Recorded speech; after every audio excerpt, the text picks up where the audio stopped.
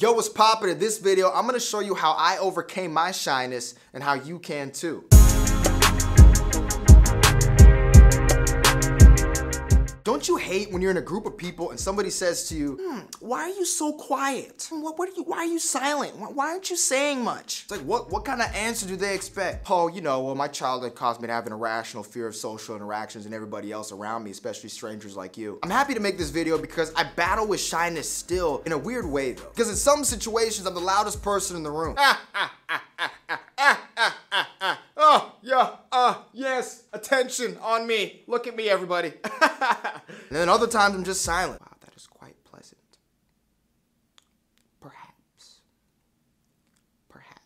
Being shy can be so overwhelming. It's like you've got a million voices in your head at the same time. They're judging every single action you want to take, every single word you want to say. You feel like you're trapped inside your own head and that everyone around you is judging you. It sucks. So here's some tips that I've found incredibly useful for overcoming shyness. The fourth tip is personally my favorite, but keep watching through the whole video. Number one, the first thing to do is to embrace yourself. Because look, give yourself a break, right? I know sometimes when you're feeling really shy and all these voices are attacking you, you start to feel bad about yourself. Pause for a second and accept who you are. Not every day's gotta be a home run. Not every day is gonna be just knock it out the park. And to add on to that, keep in mind that being shy is not necessarily a bad thing.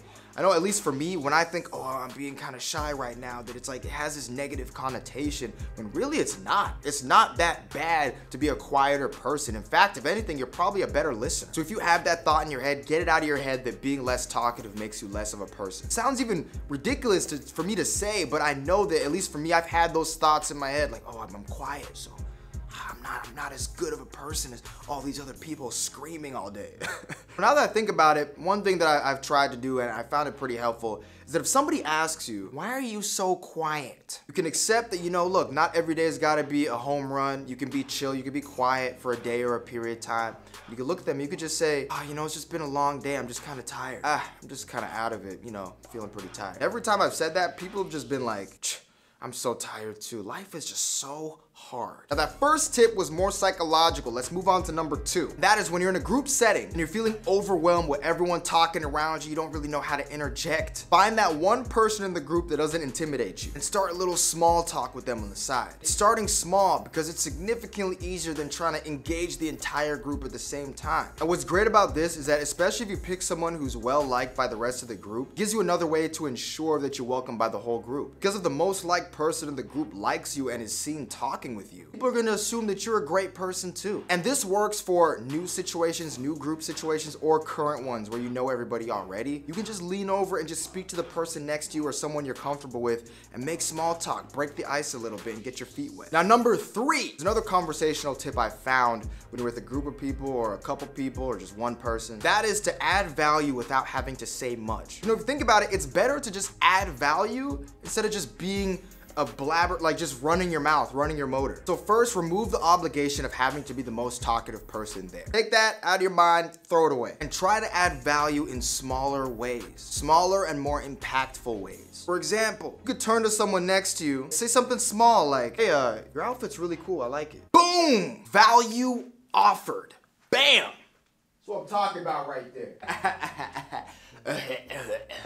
Unless the person is a complete weirdo, people love compliments. And they'll turn to you and be thankful. They'll be appreciative that you gave them such a nice, genuine compliment. And the cool thing is you just open up the door to a little conversation because they already like you. You made them feel good. And when they reflect those positive vibes back to you off that compliment, it's gonna boost your confidence. And you can just go around adding value in small ways. All right, number four, this is probably my favorite point. Now, to overcome shyness, right, you need to get out of your head. This is all in your head. So if you can, try to first exit the situation. Give yourself a mental break. Like for me personally, if I'm at work, for example, I will get up and just go take a walk.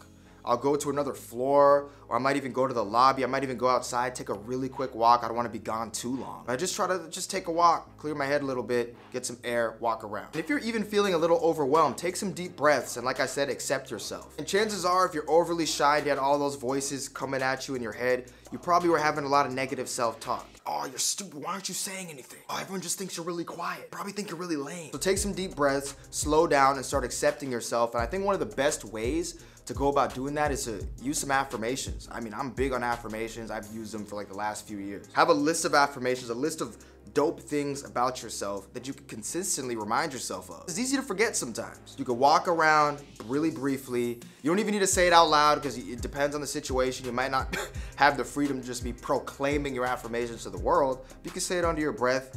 Take deep breaths, you take a walk. After you do that, this is my favorite part. Do something grand, like physically, ideally something goofy. For example, for some backstory, if me and my friends, my other guy friends were at a club or a party and we wanna talk to some girls, we see some beautiful women and we wanna go talk to them, but for some reason we're feeling hesitant, we're feeling a little shy. One thing we like to do is we'll exit the situation, maybe go outside or something, and do something silly. Like for example, walking around like a crab or some kind of animal in the street, like in the sidewalk. And you're doing it with your friends, so it's easier to do. but you walk around doing it, having fun, looking stupid, and you're making everyone around you laugh. And it looks ridiculous. You're doing something ridiculous. And what this does is it gets you out of your head. Because what you're doing is so ridiculous that to go back and have a little conversation or to just approach a woman in this example I gave, in comparison is like night and day. I was just out there walking around like a crab with my friends, making everyone laugh, doing the stupidest stuff. I'm about to go just say hi to this girl, fine, no problem. And I actually got this from Real Social Dynamics on YouTube and all over social media, so shout out to y'all. Now I understand there's gonna be some situations where you can't just do that, especially you may not even be with friends, you may be by yourself. So for example, let's say you're at work. You could start and do something small. So you can swing your arms around. You can swing your arms around, do something physical, get yourself out of your head. Or you can do what my personal favorite is, you can go to the bathroom, go into the stall, lock it, no one can see you.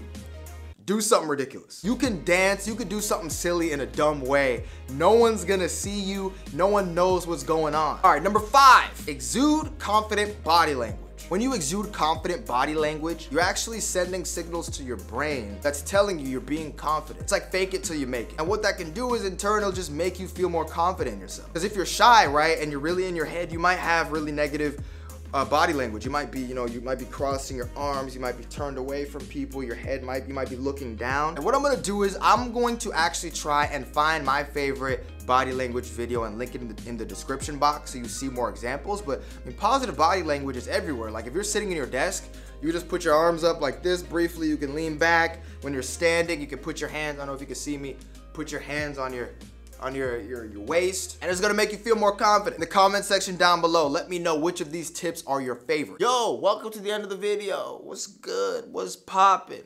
Click over here for more. I've got more amazing stuff for you and it's all free. Just click over here. But look, I used to hate Mondays. Mondays used to mess me up. I hated Mondays so much, I said I need to make a change of some sort, and it wasn't until I utilized the tips I'm about to tell you right now. I started loving